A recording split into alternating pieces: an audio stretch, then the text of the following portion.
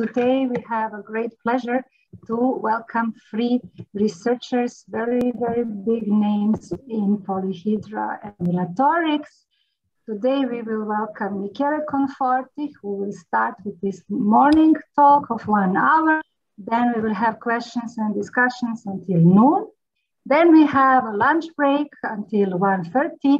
And then in the afternoon session, we welcome Andras Segul from 1:30 to 2:30. And after that, again, a short break of half an hour. And from 3 to 4, we have Francisco Barahona joining us from the United States. So thanks to all of you for being with us today, and particularly thanks to our invited speakers to accept our invitations. We were planning this meeting already last year. Unfortunately, due to the pandemics, we were not able to organize it in person. We postponed it. We are again online. And so we said, no postponements anymore. We want to hear what are the newest developments in the field from the best people from the field. So Michele is going to start today. Let me just tell you a few words about Michele. So he got his PhD from the Carnegie Mellon University under the supervision of Gérard Cornejols. And he started working in discrete mathematics and discrete optimization, working on combinatorics, structural graphs, and matrix theory. And in the year 2000, he received the Fulkerson Prize together with Gérard Cornejols and M. Rao for the work on balanced matrices. Then Michele claims that more recently he became interested in integer programming due to the writing of the book, which became a very, very famous book and excellent, almost like a Bible for people, particularly for PhD students, but also more senior researchers who work in integer programming. This book was written together with, again, Gérard Cornejols and Giacomo Zambelli. And for this book, in the year 2015, the authors received Lancaster Prize. And as a curiosity, if you didn't know, his real name is Michelangelo. So today we have a great pleasure to listen to talk of Michelangelo Conforti, and the title of the talk is Cut Dominance and Forbidden Minors. So Michele, the floor is yours. Thank you very much again for being with us today. Well, that's too much. Thanks, Ivana, for this flattering introduction, which I don't deserve. Maybe I should say that, yes, in the past years, I was interested in integer programming, but when Rida said, well, why don't you give a talk? I said, well, maybe I should, I proposed 2 subjects. One was in integer programming and one was in polyhedra. And he said, polyhedra, no doubt. So good. So that's polyhedra. And in fact, it's polyhedra, but very much traditional school and related to, I think, important results that were obtained in Grenoble by Andras' favorite friends. That means Denis Nadef and Jean Philippe. And my work is joint with Sam Fiorini, Constantine, and also I will talk about some more recent work that I've been doing with Volker Kaibo. So Control L, that's what you say? Yes. So what I'm going to talk about, in fact, is kind of an embarrassing failure of polyhedral combinatorics, if I may say so, but Andras will object. Okay, so here is the object that I want to study.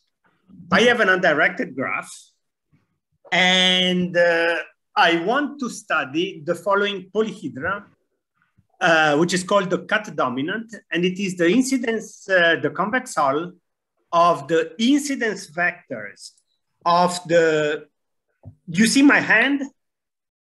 Yes. Of the non-empty, the proper cuts. So delta of S is the set of edges that goes out of a node set S, but the S has to be non-empty and its complement has to be non-empty. The graph is undirected, but I add the non-negative orthant. So this, when you have a polyhedron of this type, it's called the dominant type polyhedron. And you can clearly optimize, minimize, optimize means minimize, non-negative objective function, because if an objective function has a negative component, then the value is minus infinity due to this array. So in fact, if you optimize over this polyhedron, a non-negative objective function, you get the minimum weight of a cut. And that's what I wrote here. So you see, you want, again, this, if you optimize over this, you get the minimum weight proper cut. And there are several ways to do it. One is, everybody knows how to find a minimum weight cut that separates two specific nodes. So you choose, you fix a node, you pick all the other nodes, and you find the minimum weight cut that separates this beginning node from all the other nodes. You take the best of them, and that solves this problem. But there are other ways, much more interesting. No, I mean, one is the famous max-back algorithm of Nagamochi-Maraki, which is a very fast way of finding, again, two nodes, say S and T, such that delta of S, so the star of node S, is a minimum cut that separates S and T. So you find this, you contract, and you recurse. And since Maurice hopefully is not sleeping, I should mention that he took this idea to find a beautiful algorithm to minimize symmetric submodular functions. There are other computer science style of algorithms like randomized contraction, and the work of Chandra Chekuri is also very much related to this. So this is to say that optimizing a function, a linear function over this polyhedron can be done efficiently.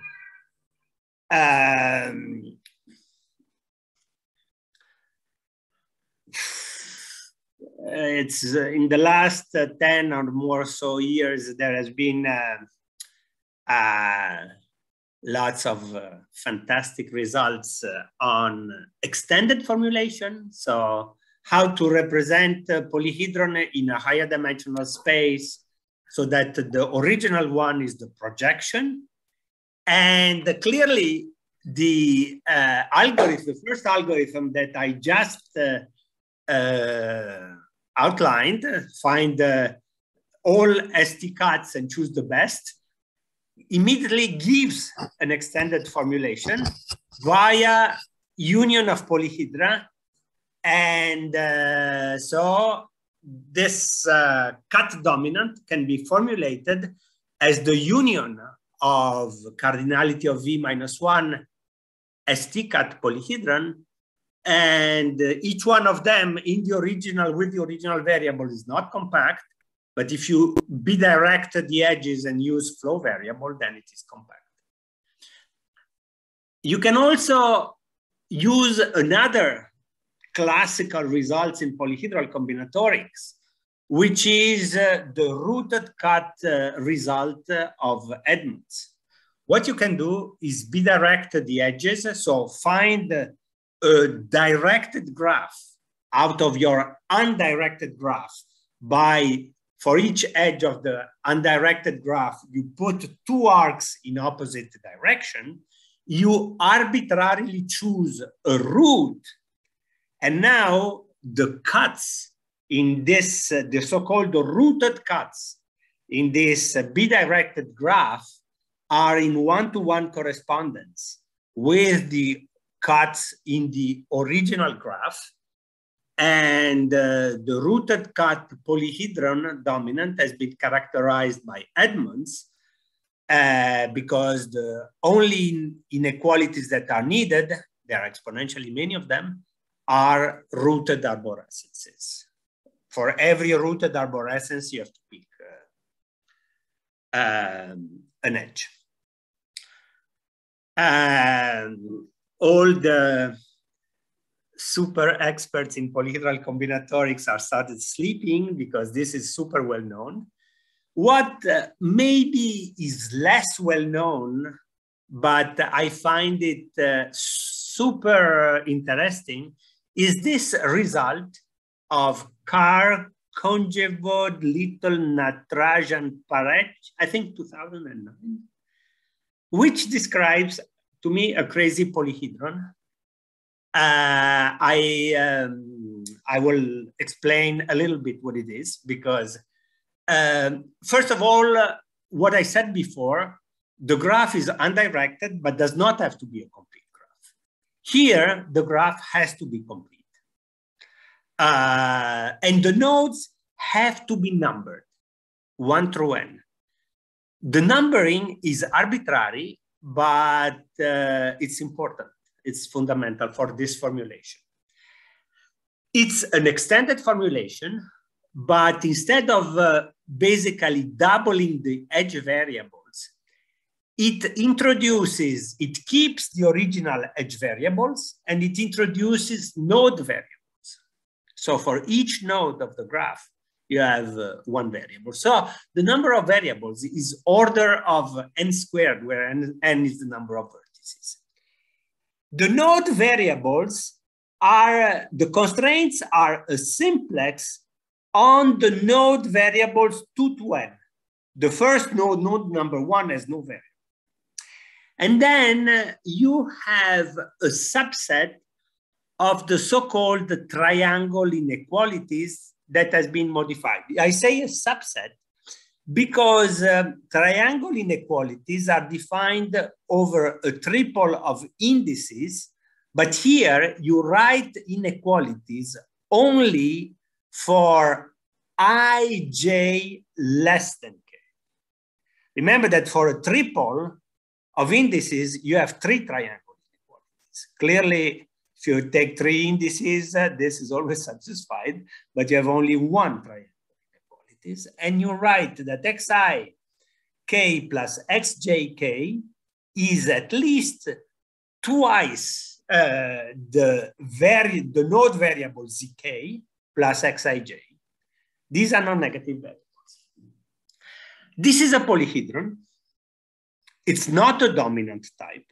It's not a dominant polyhedron. So its recession cone is smaller than the non-negative orthant. It's not an integral polyhedron. So the vertices may be fractional. However, what the authors prove with the famous splitting off lemma theorem of Lovász and Mader, that if you minimize a non-negative function over this polyhedron and a zero function, so non-negative function over the edges, the xij variable, and 0 here, then you get always an integral solution. So although the polyhedron is not integral, you get an integral solution. And the integral solution is the incidence vector of a minimum cut. It would be, to the best of my knowledge, this has not really been exploited algorithmically. There is a connection that every of this cut dominant. So let's go back to the cut dominant to graphical TSP. So this was defined by Conway-Jols, von Lübt, and Adef many years ago. They were young. So a tour is a span. So they didn't like the fact that TSP was defined on a complete graph. They said there are too many variables. Most of the time I want to find a tour in a sparse graph. But we all know that it's even NP hard to find whether such a tour exists. So they define a tour in a slightly different way. So it's a closed walk. So it's a Eulerian subgraph but spanning, that must touch all the vertices. And the graphical traveling salesman polyhedron is the convex hull of the incidence vector of the tours. And they have several papers about structure of this polyhedron. Notice that the TSP is just the face of this polyhedron obtained by setting x of delta of v for every node equals to 2. So imposing that in every node that you have exactly 2 edges. Clearly, since you have a tour and the tour touches all the nodes, then these inequalities are satisfied. For every cut of the graph, the sum of the variable of the incidence vector of a tour is at least 2. So if you pick a non-negative vector that satisfies this, this is a relaxation of the graphical traveling salesman, and it's the famous subtour polyhedron that everybody wants to study, but it's very hard. And although you can optimize over this by Kachan, but the vertices of this polyhedron, they're clearly fractional and are not completely characterized. And if you could characterize them, maybe you could solve the famous fourth-third conjectures for metric TSP. Why our polyhedron, the cut dominant, is so complicated to study, although we can optimize? It's because the cut dominant, it's really the set of non-negative vectors that satisfies this inequality, a Cx greater than or equal to 2, where C is a vertex of the subtour. So there is a one-to-one correspondence between vertices of this subtour polyhedron and the facets of the cut dominant. So we're talking about two things that seem to be different, but they are the same. One is to characterize these facets, one is to characterize these vertices, but they are the same. And Sylvia Boyd, when she was a baby, in her doctoral dissertation, studied the vertices of this polyhedron, and also, this was computers many years ago, did a computer search for small graphs of all these vertices. That, in fact, is it's on our webpage, and it's very nice and useful to study these polygons. And this is the result I want to, maybe I should do this better. Many years ago, Jean von Lupt and Nina Deff studied the following question. So subtour is a relaxation of the graphical TSP. So the graphical TSP is what you would like to optimize, but it's NP hard. So most likely you will not get all the facets, but you can ask yourself, when is it true that the two polyhedra coincide?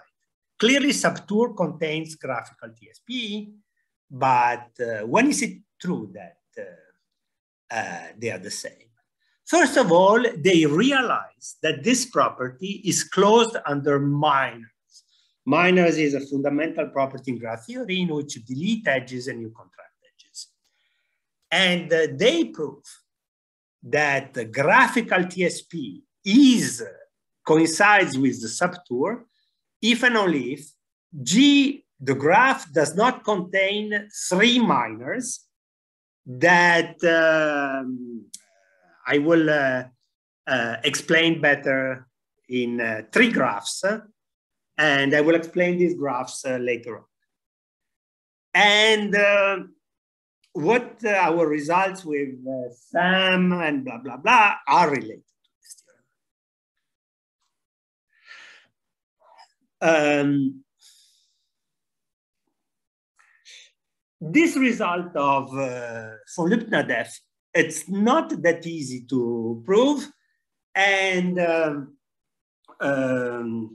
the paper is written by them, so it's not very well written. There have been, but the results is super interesting. And in fact, it had attracted other researchers to try to reprove it.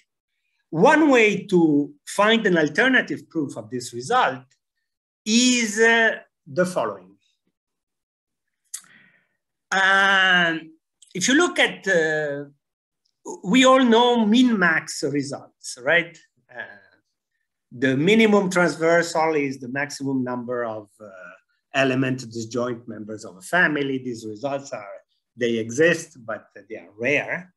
A property that is related to this, but it's weaker, is the so-called Erdős-Pósa property, which is the following, which says in this specific case, it implies the following. Every graph either has k vertex disjoint cycles, or it contains a subset of the nodes whose size is at most a function of k. So in this case, is k log k, such that G minus S is a cyclic. So either there are many node disjoint cycles, or with few vertices, you can kill them all. Removing these vertices destroys all the cycles. I think Lovas was a teenager when he proved this. In case of 2 node disjoint cycles, Dirac and Lovas proved the following. A graph with minimum degree 3 contains no 2 vertex disjoint cycle, if and only if either G removing a vertex is a forest. So all cycles, that means that all cycles go through a certain node. Or G is a wheel. A wheel is a circuit together with a node out of a cycle, and this node is universal for the circuit. Or G is K5. You see, K5 contains no 2 vertex disjoint cycles because every cycle is a triangle and you have 5 vertices. Or else there exist 3 nodes, such that if you remove these 3 nodes, the graph contains no edges.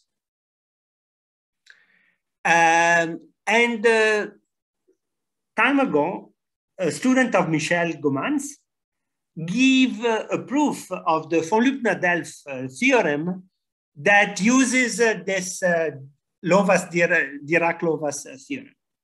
The proof is pretty, I wouldn't say, it involves a big case analysis. It involves a big case analysis. It's long, it's still not very nice, but it involves because there are lots of cases. By the way, I mean, we can prove this theorem. Our theorem that I will state implies this theorem. And we think that the proof is nice. Let's go back to cut dominant of G. Remember, the convex hull of all the cuts in a graph plus the non-negative offset. Can we say something about the inequalities of this give a description of this polyhedron in terms of facets, an outer description? We can say something. And here we can say that if you have a valid inequality, you can always define what is called a subgraph out of your graph, which is given by the edges of your graph whose coefficient in the inequality is positive. Remember that this C is non-negative because the polyhedron is of the dominant type.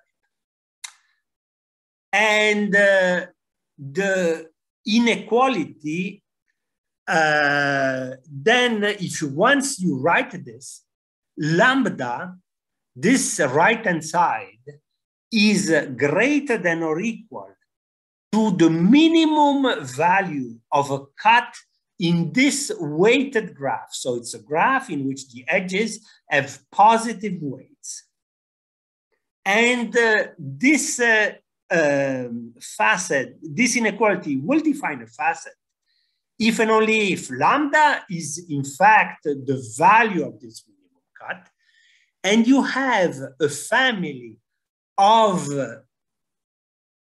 subset of edges such that of your graph of subset of nodes, and you have as many of them as edges of this support graph in such a way that all these cuts delta of S for this family are minimum, and the incidence vectors are linearly independent. And furthermore, this family can be chosen to be laminar. Laminar means that if you take two sets in the family, they are either disjoint or one inside the other.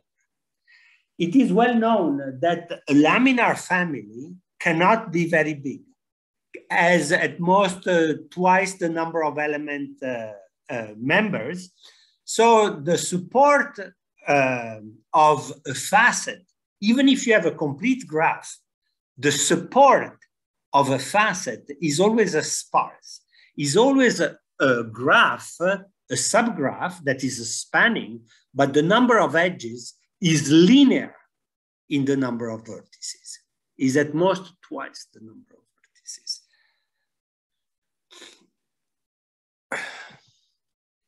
There is a theorem of Giovanni Rinaldi, Lawrence Fulci, and myself that tells you that if you have a facet and this facet is in minimum integer form, so C is an integral vector, so the weights are integral but relatively prime, and the lambda, so the edge connectivity, is odd, then lambda is 1.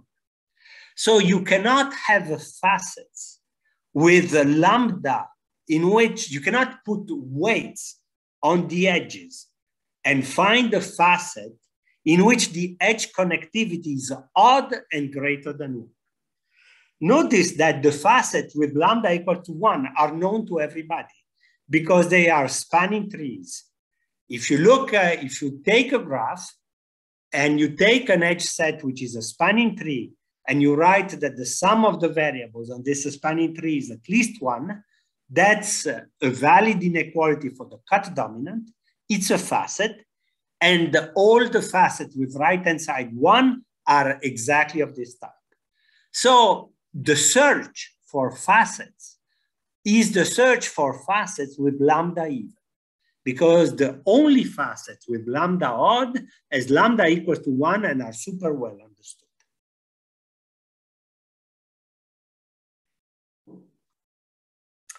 So we search for these facets, understanding that lambda is even. And we say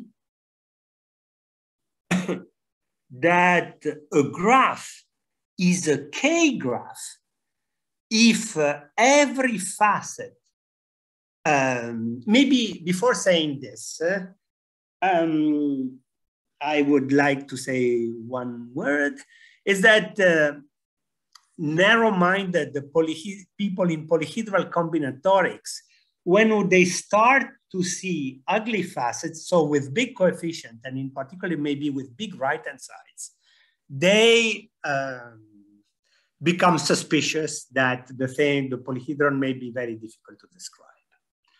So with this narrow viewpoint in mind, we can try to look for easy facets, so with small right-hand sides, and see for which graphs they suffice to describe the cut dominant. Incidentally, not even for planar graphs. For planar graphs, you can have facets in which lambda is even but arbitrarily large.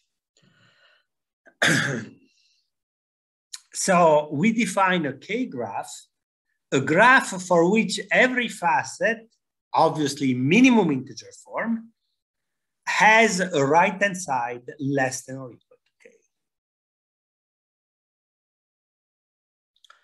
And the K star of G is the minimum value of K for which G is a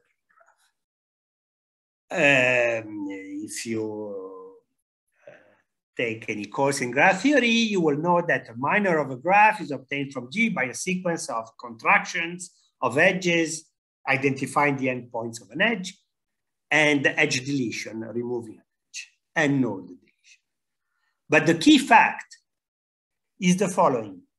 If G prime is a minor of G, then K star of G prime is less than or equal than K star of G. So the facet complexity, the largest right-hand side of G prime cannot grow, is less than or equal than the largest right-hand side of G.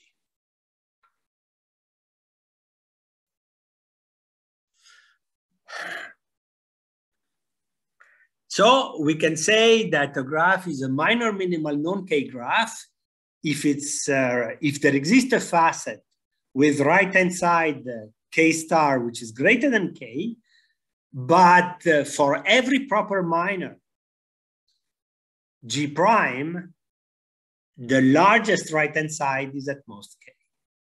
And the key question is, what fixed K, give me a K, what are the minor minimum non-K graph?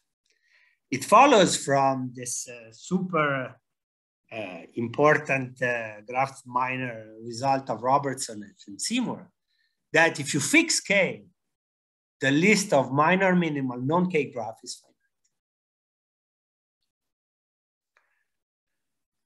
What are they?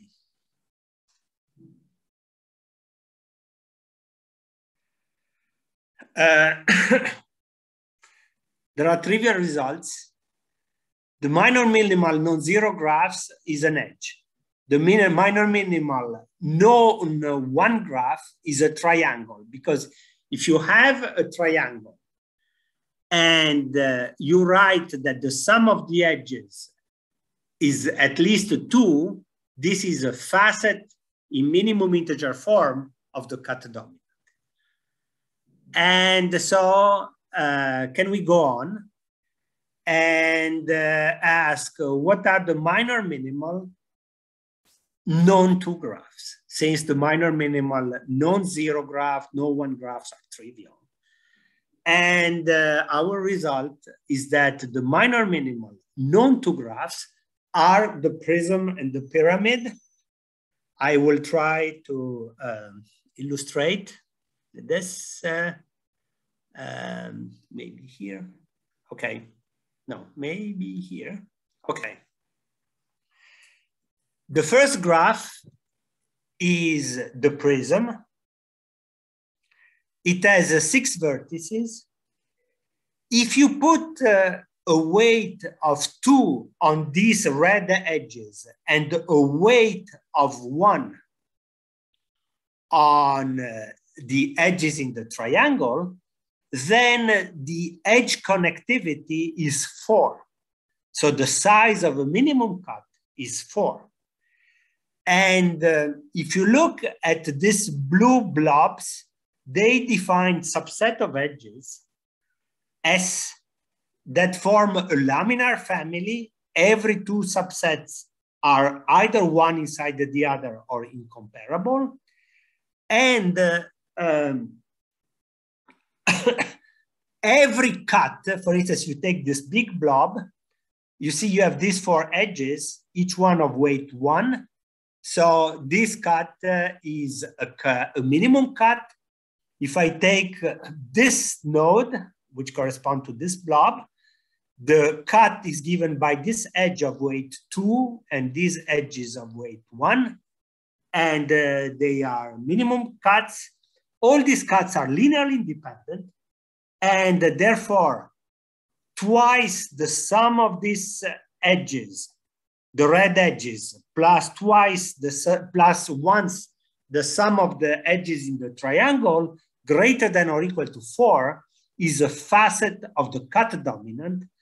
And so showing that every graph that contains this graph as a minor must contain a facet with right-hand side at least 4.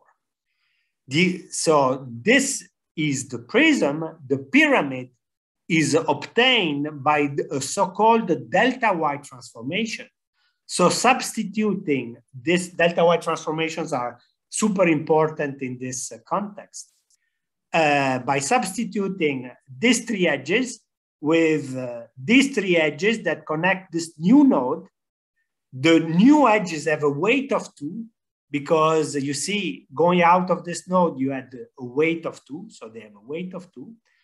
And the cuts, the structure of the cuts are the same. So this is another known to graphs. And the result of Sam, Konstantin, and me is that these are the only minimal known to graphs. How is it related to von Lupt and Nadef?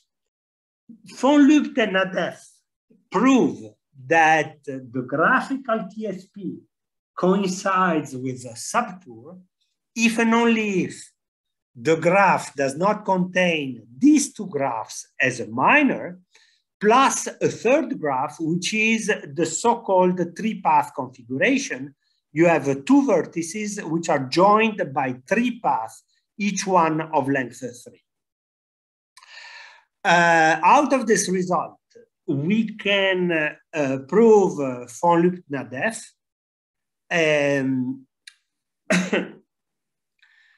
And I have to say that von Lupt, given von Lupt-Nadef result, we can also retrieve our result in a relatively straightforward way.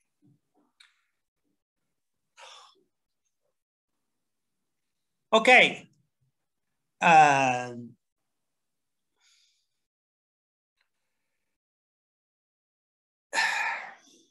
Okay. What about bigger values? There are lots of questions that remain unanswered. And for instance, the first question, which I believe this is true, is there a graph which is a minor minimal non-K graph and it's, okay, to put it the other way, is there a facet producing graph for which the right-hand side is any even number? We know that there are no odd numbers except 1. And in particular, for can we give a construction that generates at least some of these graphs? So for each value k, I want a graph that produces a facet in minimum integer form whose right-hand side is k is even. The second conjecture I will not explain because it could be complicated. Obviously, it's good to have PhD students. So I had a PhD student that Federica Cecchetto that investigated the structure of graphs with even right-hand side bigger than 4. I only give you some. For instance, if you pick this graph, again, they have to be sparse. And you pick this, can you tell me how many edges this graph has without counting? Well, remember that the number of edges is the number of cuts in the facet that define the facet. Here you have how many cuts? You have 10 singleton cuts, 5 cuts with 2 members, and finally 2 cuts with the 4 members. So this family has this graph as, if I'm 10 plus 5 plus 2 edges. If you assign to the edges these weights, so this inner edge has a weight of 5, this edge has a weight of 2, then what is the edge connectivity? It's, if you look at the cut that goes out of this node, is 5 plus 2 plus 3, which is 10. If you look at the cut that goes out of these 2 vertices, is 3 plus 3 plus 2 plus 2 is 10 again. So, and all these cuts are linearly independent. So this is a 10 graph. So this graph with this weighting defines a facet with right-hand side 10. And I am not going to bug you with much more complicated graphs. But again, a construction, an automatic construction of a graph that gives me a facet with right-hand side k for k even is still elusive. I would like to go back to a related problem.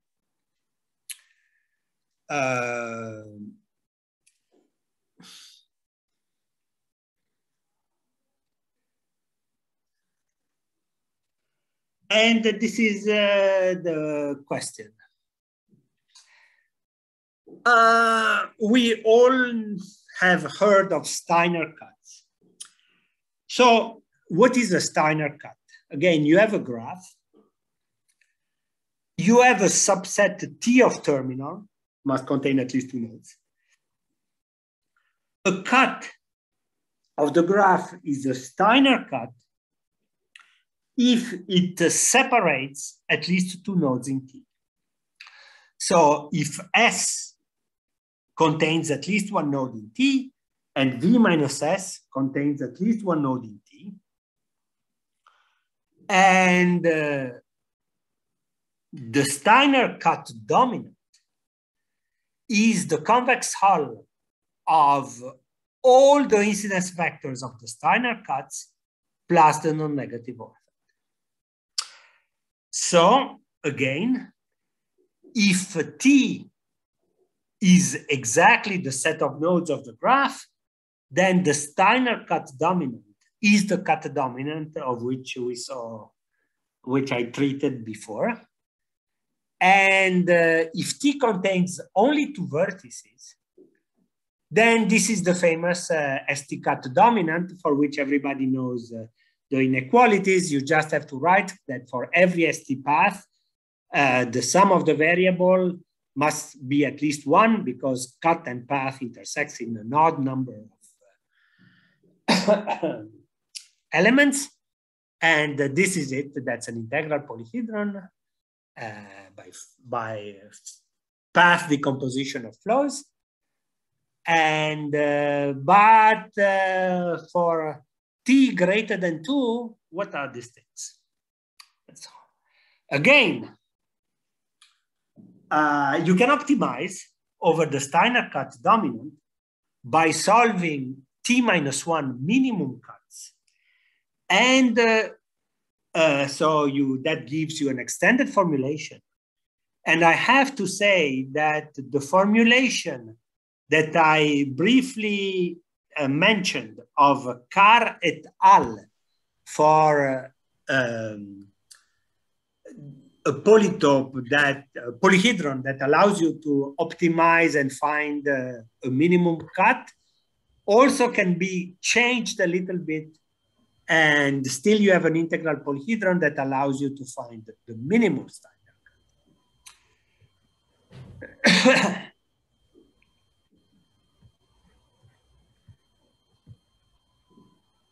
Remember that we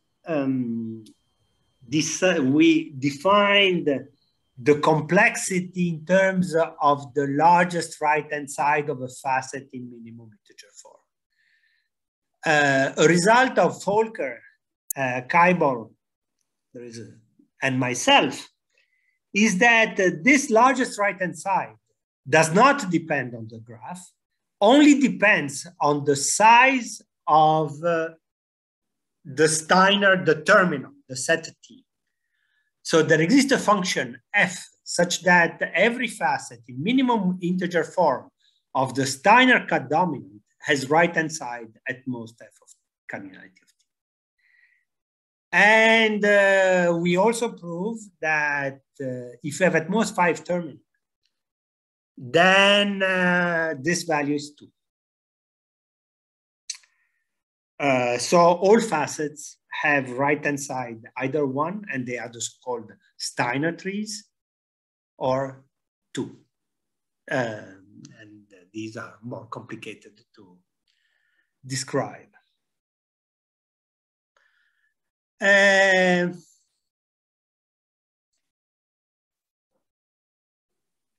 This is what I had to say.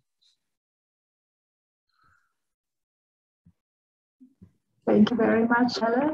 Very extensive presentation, providing us a lot of interesting results from different angles. Now we have plenty of time for questions, and I would like to invite our participants from the audience to start with open questions. I'm sure that Andras will have many questions. Exactly. I was just wanted to say, Andras, you're on mute. We cannot hear you, but I see that you were raising the hand. So I thought... I did not raise my hand, but I prefer to put my questions afterwards or to Michele in private. So because they are embarrassing? I don't know. I don't say anything. Okay, so... let me see if there are other questions. So please just make sure that you unmute yourself and then go ahead. Or maybe while we are waiting for the questions, maybe, Michele, I have one question. This new formulation of, I guess it's new, of Carr. No. I think the paper is from 2009, the Carr, and I have seen, but this formulation, I really looked into the details. For instance, they don't say, they prove that if you minimize, should I go back to this formulation? Yes. So basically my question was, what is the intuition behind the formulation? And I can explain a little bit. And also, were they using it mainly to show this result related to the minimum cut point, to the integer points representing the minimum cut? Or did they use it also in some other context? No, they use it. They use it for minimum cut. They say they say something that is slightly incorrect. That okay, I say what is correct. Because there's no point in, first of all, I try to give an intuition of this formulation. Okay, these, apart from node 1, let's take a 0, 1 vector that satisfies this constraint, okay? And let's do the following. What is the meaning of this constraint? Sum of zi equals 1. So there will be among nodes 2 to n exactly one node for which this variable takes value 1. What is this node? Remember that nodes are numbered from 1 through n. And if you have a cut S without delta of S, without loss of generality, node 1 is in S. What is this node that has, among 2 to n, that has a value 1? Is the node of a smallest index that is in V minus S. Mm-hmm. Okay, now, so say that node 1 is in S, and node, remember that here is written arbitrary but important. Because think about this. Assume that node 1 is in in S, and Z4 is 1. So node 4 is in V minus S. Nodes 1, 2, 3 must be in S, because node 4 is the node of a smallest index that is in V minus S. So what are these constraints? First of all, you see these constraints say edge 1, 4, edge 2, 4, edge 3, 4 must be 1 because Z4 is 1. And these triangle inequalities mean the following. Pick, say, 1, 4. You see, they say if it is in minimum integer form, that this is 1, but this has to be 0. In minimum, again, when you have a minimum support vector, a vector that cannot be decreased and stay in the polyhedron. So, so it's relatively easy to understand that if you have a vector that is integral, then it contains the support vector of a cut. What is not easy, and it requires, or at least they give 2 proofs, but the easiest proof is through splitting off. It's to prove that if you minimize a non-negative objective function on the edges, then over this formulation, you get an integral point, and this point is the incidence vector of a cut. And that I cannot, I mean, it's long. It's long. I see. Andras is now I no. I just the opposite. So I would like to say that I am very happy, because in the past years we heard many negative results, great mathematics, but negative results about extended formulations, that even problems that we can solve in polynomial time have many constraints. So we can also solve them in polynomial time with the ellipsoid method. They don't have small extended formulations. So I wondered whether there are many positive examples, and you showed some new extended formulations. Now, can you tell how and under what conditions you would really use extended formulations to solve problems, right? Because that was the initial goal, to give extended formulations to have less constraints with still a polynomial number of variables and to solve problems. So under what conditions would you use extended, and which extended formulation to solve problems? First of all, as you know, I am not really an expert in computations, so I don't necessarily no, mean... but let me finish. Yes. 1 second. Yeah. But this formulation raises a super interesting question. Is there an algorithm, a primal dual? Okay, if you minimize a non-negative function on the edges, you find the minimum cut. What is the dual solution? Can you design a primal dual algorithm that uses this formulation to find the minimum cut? I'm trying. Incidentally, I say the following. If you suppose now you want to solve the minimum Steiner cut, and you number the Steiner nodes in the beginning of this numbering. So the Steiner nodes are 1 up to cardinality of t, and then you have the remaining nodes. And you restrict this condition only to the Steiner nodes, so from 2 to cardinality of t, then this is still an integral for, excuse me, and you minimize a non-negative objective function, you get a minimum Steiner cut. And again, what is a dual? There is another question. What are the vertices of this? We know the vertices that are optimized by non-negative objective function. Can we say more about the vertices of this? They are fractional. There are fractional vertices. The first fractional vertices appear for graphs with 7 nodes. And the second question is, what is the recession cone? I don't know. This is an unbounded polyhedron. It's not a polytope. But the recession cone is not a non-negative orphan. So I don't know what is the recession cone.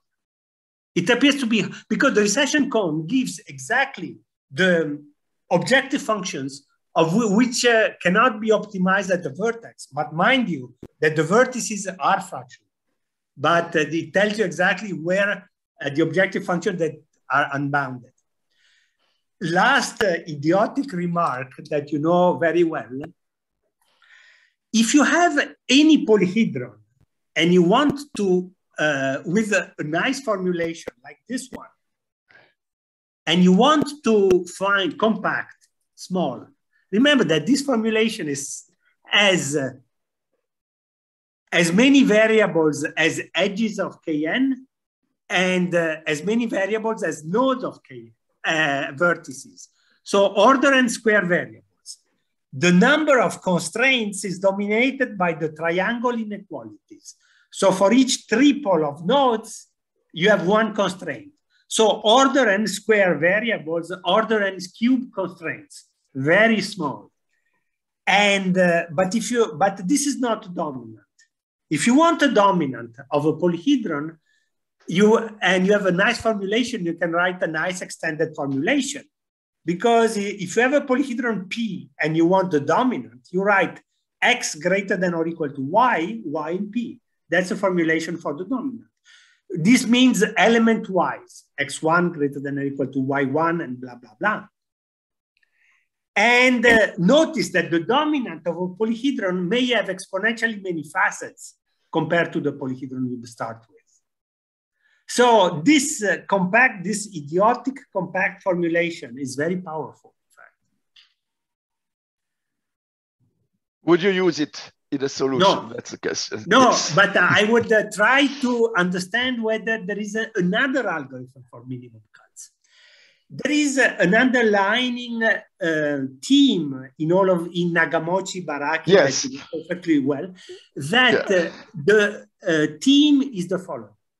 I find the minimum cut by finding recursively the smallest star of a node, a minimum cut that is a star of a node. And the proof of validity of this is of this type. Because by splitting off, by Lova's splitting off, if you read the proof, it will reduce the minimum cut to the star of a node and the minimum cut of a smaller graph. And right. This can be considered actually as a de-randomization of Karger's randomized algorithm. And András Frank has a nice interpretation of this algorithm. That's how you would solve minimum cut problems. Well, this is not an example where, for the moment, extended formulations help. On the other hand, I didn't mean this kind of computational use. I meant also kind of use that we have of the ellipsoid method that allowed to scan through many problems that we can solve in polynomial time, to give a general framework to it, and also to detect new problems that you can solve in polynomial time. So another use, which is not computational, of extended formulations could be to give, for a problem that we cannot yet solve, to give an extended formulation with a polynomial number of constraints and polynomial number of variables, and where solving the linear program of the extended formulation gives maybe an integer solution to the original problem. So I meant that maybe by some side constraints, or for the minimum weight cut problem, you have such an application of the extended formulation that you gave. No. Okay, not yet.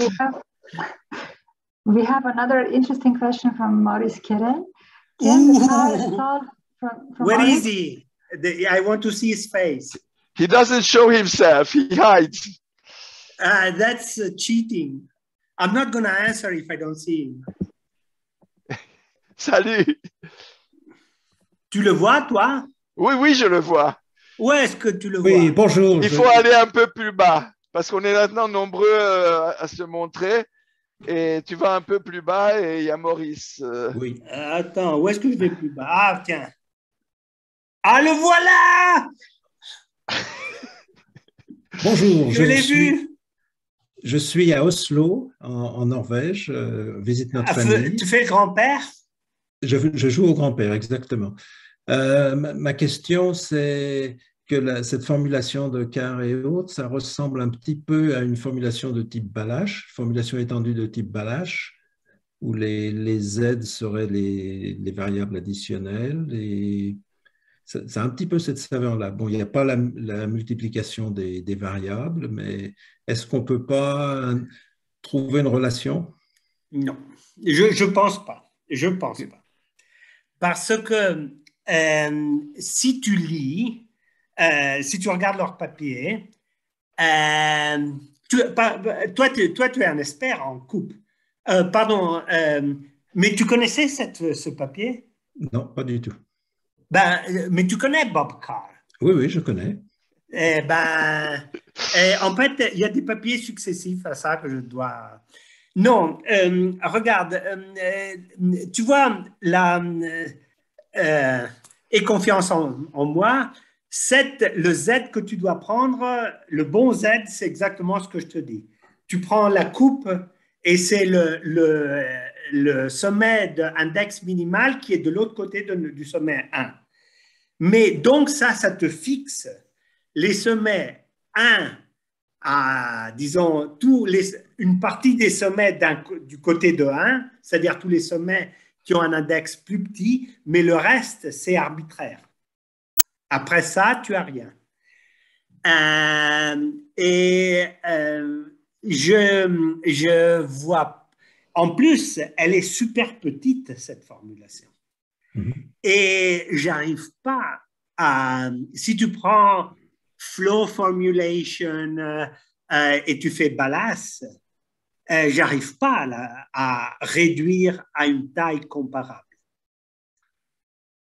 Donc, et si tu regardes la démonstration, je ne vois pas Union of Polyhedra. Okay. Mais peut-être que je suis un peu aveugle ou un peu vieux. Oui, tu n'as pas vu Maurice non plus. Non, je n'ai pas vu Maurice, non. OK, merci. D'ailleurs, je suis un retraité comme toi. Hein? Moi aussi, je suis émérite. Moi, j'ai refusé. Okay, now it's time for the non-retired persons to pose questions, please.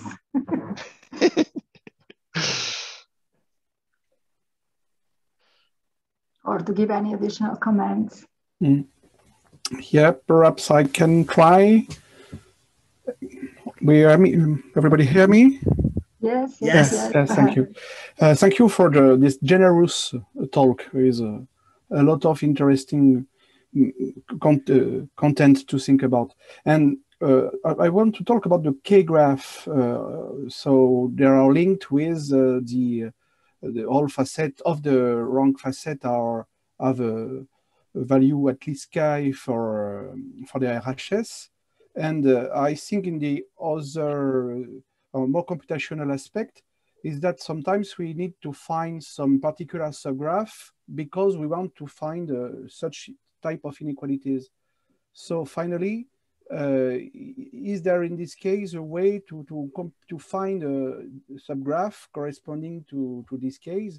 And also, I see in the paper, because we can open a PDF during the talk, that there is also some minimality about this type of K-graph, and if there is a link between this minimality and particular algorithmic way to find this type of graph.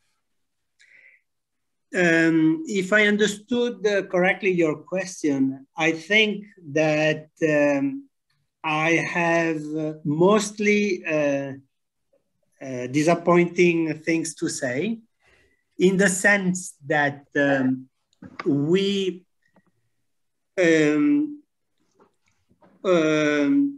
characterize the minor minimal known two graphs, and these are 4 graphs.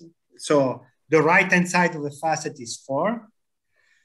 We, Sam had a very good student that killed on the task and wanted to characterize all the minor minimal non-4 graphs. And all of them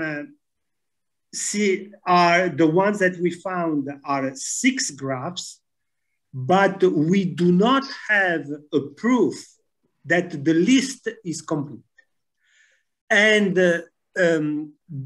beyond this, so again, there is a much easier question, and the question is, well, forget about finding them all. Give me one. I give you an even number, 44. Give me a minor minimal graph, which gives me a facet of 44. I cannot answer this question. There is a related question, which is the following. For instance, forget about these numbers and forget about these red cuts. So only look at this black graph. This black graph, if I show you this numbering and these cuts, you realize that these cuts are linearly independent, and you tell me, hey, this is a 12 graph. But if I don't give you this numbering and these cuts, I have no way of knowing that this is a 12 graph. So I don't have a way of assigning weights, positive weights, to the edges, such that the weighted edge connectivity becomes 12, and you have 12 linearly independent cuts. I wish I could solve these problems, but they seem to be hard. I know many interesting properties of this graph. They have to be sparse. The number of if the number of edges exceeds twice the number of vertices, that's never a facet. Because as I showed, these cuts are always laminar. There is another conjecture. And these are the only cuts in this graph, the only minimum cuts. And so to prove that this facet is a simplicial, if you look at this facet as a polytope, this is a simplex. It has, it's nothing more than a simplex. And you can ask yourself whether all these facets are simplicial. Again, there are many, many questions that, in spite of my super strong co-authors, we cannot answer. So I mean, some positive results, but some very hard questions. And again, on a polytope, for which there are many nice extended formulations, for which you can optimize, but the description seems to be very hard. And maybe that's the message that you have to take. And it's hard because it's exactly the vertices of the subtour polytope. That's. Thank you. Thank you, Michele. Maybe one more question. You said that for planar graphs, lambda can be arbitrarily large. What are, in terms of these worst case results, what are the simplest graphs that you're aware of where lambda can be arbitrarily large? Planar graphs. Planar is correct. Let me, Let me try to show if I could. I don't want a 7-day trial, whatever. Okay, just a second. No, we just see your PDF. So you just see yeah. Okay, here they are. All these, just a second. This is a class of planar graphs, very simple. And the right-hand side will be even, but arbitrarily large as soon as they grow. So. Okay. Incidentally, Cornuejolz, von Lucht, and Adef, when they talk about graphical TSP, they say that for series parallel graphs, the right-hand side is always 2. This is true because it follows from von Lucht and Adef, but their proof is totally incorrect. So the first proof that, so you see this graph contains K4 minor. The proof that graphs that do not contain K3 minor, the right-hand side is 2, follows from von Lucht and Adef, and follows from our results later on. But the first ones to establish this is von Lucht and Adef.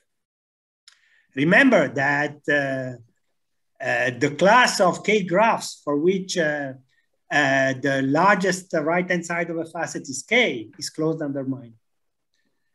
But the minor minimal graphs for 1, 2 are easy, 3 are relatively, 4 are relatively easy. All even numbers greater than 4 seem to be very hard. Or at least we tried and could not. We have general properties, but